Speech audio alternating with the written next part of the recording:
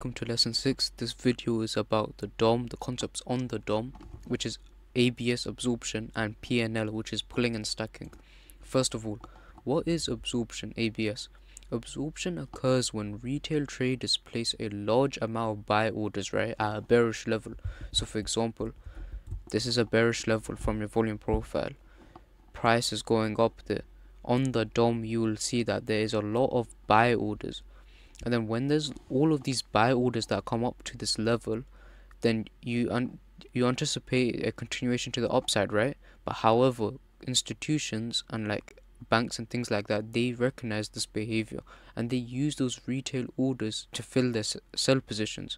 So obviously the institutions are stronger than the retail traders. So the retail traders that went long at the high are now trapped. These are trapped buyers now. So now price will move quickly against them and it will dump. So that is a way that you can confirm your volume profile levels. How can you use absorption? The first thing you must do to know how to use absorption, first of all, is identify what your levels are. So for example, you have a volume profile like this, and for example you use this as a shelf right here. Price is going up. You've identified your level. Now you want to reset your DOM about 2 ticks before it goes to the shelf. So look, price is going up.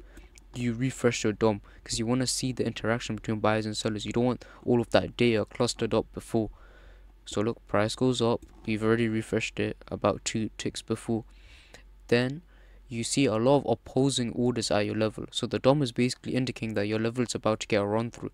However, the price still rejects this very quickly and it starts moving in your direction because there's a lot of institutional sellers that are filling those buy orders and they get trapped, the buy orders, and then it dumps like that. Another thing that you must understand, right, is that after the pulling, the stacking, and absorption happen, first of all, you need finished and unfinished auctions to happen. You need a finished auction. So for example, it's like 8, 10, 11, 14, 6, 7, 3, 2.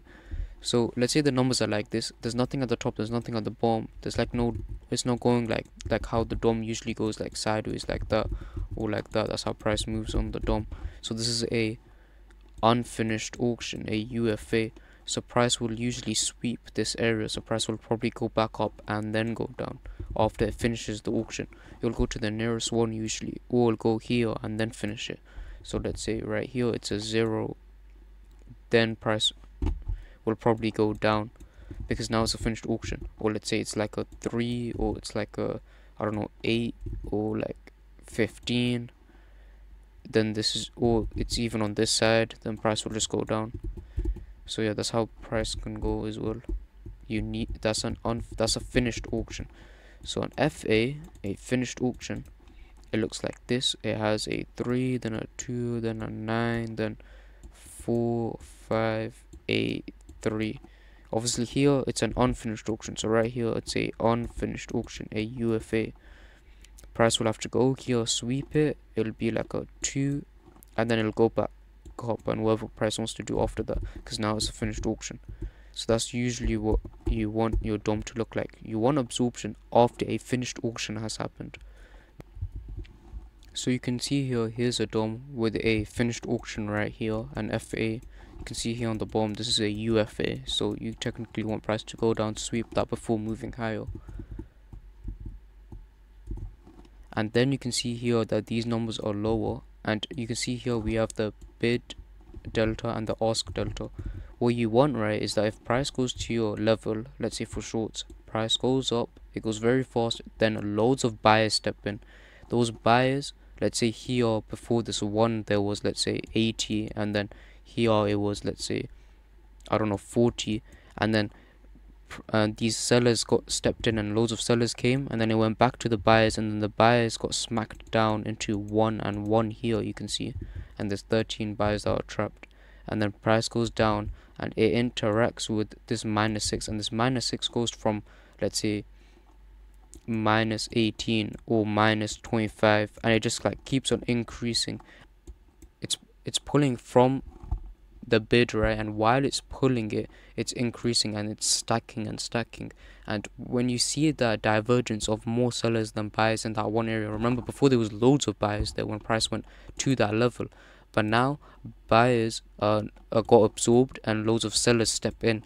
Because, and then when that absorption happens, you want to see pulling and stacking to confirm that absorption. You want at least 3 ticks of pulling and stacking in between the absorption. So let's say absorption happened here. Within the first, second and third tick, you want to see pulling and stacking. Then after the second to third tick, that's when you want to enter your shorts. For example, when price goes up to your level, it goes very fast, absorption happens, pulling and stacking happens. Remember, you want a finished auction as well. This is a finished auction because there's a divergence here. There's nothing here, there's a 0, and then price just dumps.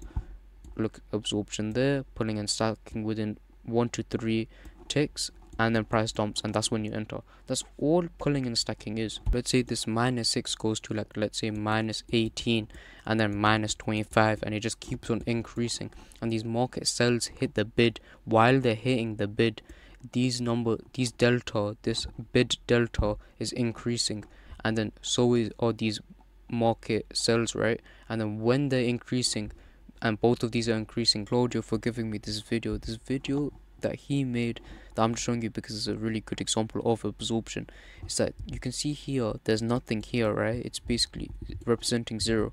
So this is a finished auction. That means price shouldn't sweep this again unless there's more buyers. Now let's look for absorption. We can see here there's 77 and there's 79.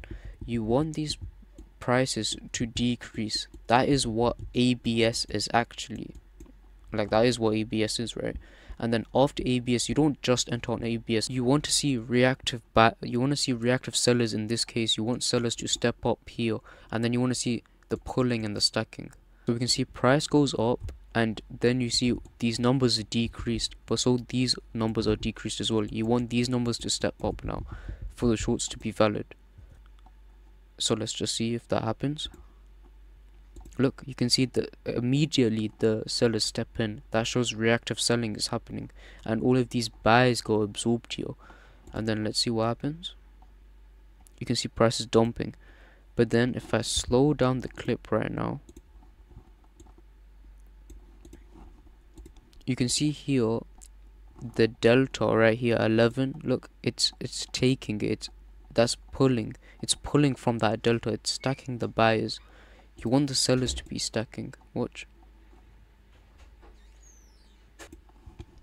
Here's an example of absorption and pulling and stacking. You can see here that this is a finished auction and price is at Claudio's level in this example. So now you want price to go up and reduce these numbers, and then you want these numbers to stack. If these numbers stack and more sellers step in, that means that there's more reactive selling happening in order for that absorption to be effective for the downward continuation that he's trying to play off of.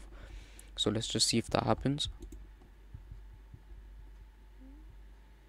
You can see here the numbers increased, the buyers, so buyers stepped up. Then look, it dropped, and then look here, it dropped as well from 114 now to 5. So that's 114 minus 5. That's how much got absorbed there. And then you can see these sellers stepped in. Let's see if more sellers step in here. Look, 2 to 52 just stepped in. Now let's look at the delta, the ask delta and the bid delta. This is how you can see pulling and stacking more easily. So you want the selling to be pulling and stacking. So let's just see that happening.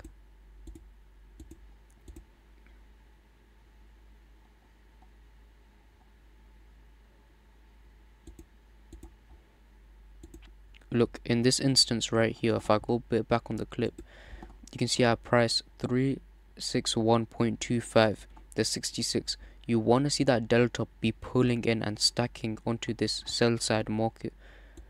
So let's just see. Look, it's stacking. It just stacked more. It stacked more. It kept on stacking in this area. So I would have probably entered like around here. And now let's just see what price does.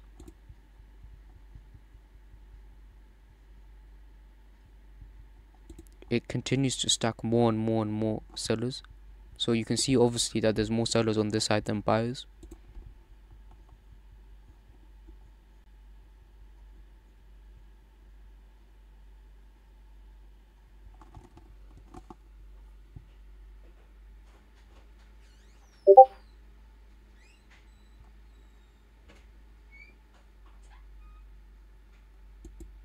then you can see the immediate drop from this absorption, from that pulling and stacking here of the sellers.